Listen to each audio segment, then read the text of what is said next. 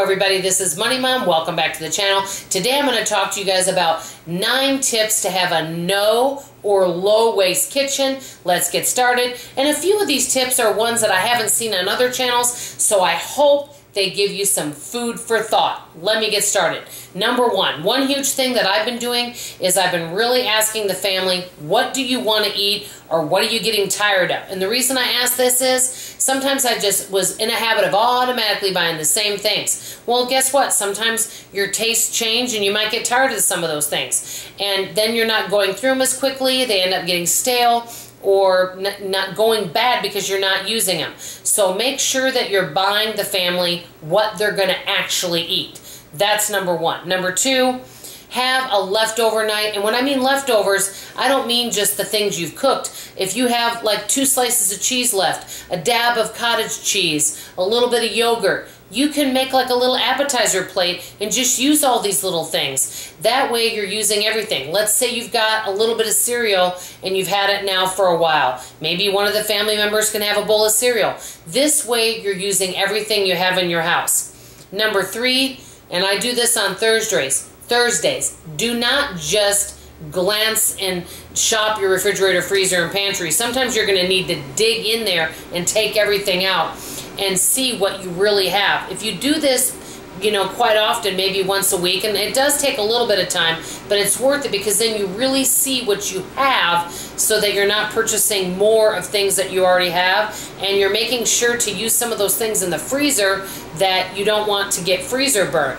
So really dig through. Have a day to do that. I do it when I write out my grocery list, which is on Thursdays. I really look in and I wipe out my refrigerator, freezers, look at my pantry, and just spend some time glancing through there. It doesn't take that long to see what's getting used, what's not getting used, and what are we not going through quick enough so that I may not purchase it next time or not as often.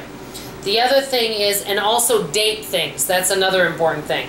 The other thing is buy loose produce if you don't feel like you're going through a lot of produce. One of my friends, for example, told me many of the people in her house don't eat many fruits and veggies, and so she was buying so much and not using it. She shared some watermelon with me. I shared cantaloupe with her. So you can share with each other maybe, but sometimes I think people will buy a great big watermelon, for example, and only one person in the household might eat it. So you may want to buy smaller amounts, like 2 loose apples rather than a great big bag if only one person's eating it. Number 5, what I've already spoken about, share with friends. I have a friend of mine that I walk with. We share so many things back and forth, but it keeps us from wasting it. We share a lot of produce. That'd be one thing. She gave me some salad toppings. I've given her certain things that I had. I had some wings that I wasn't using, so I gave her those because one of her family members likes them. So share with your friends. That really helps. Number 6, don't always trust expiration dates. I always smell and see what I think of the item because many times you can use it past the expiration. Number 7, I don't do this, but this is a good idea to have no shop weeks or even skip shopping for a few days and go through what you have at home. Number 8, make simpler meals. That's kind of what I did about the appetizer night. There's no reason why, if you notice that you've got a big, huge thing of oatmeal, and I'm not eating oatmeal right now, and no one's using it, maybe have a night where you have a hot breakfast and you have oatmeal with some cinnamon and raisins and maybe some walnuts and have something like that. There'd be nothing wrong with that for dinner. Go back to simpler foods. And number 9, and I already showed you guys I did this before, my last tip is this.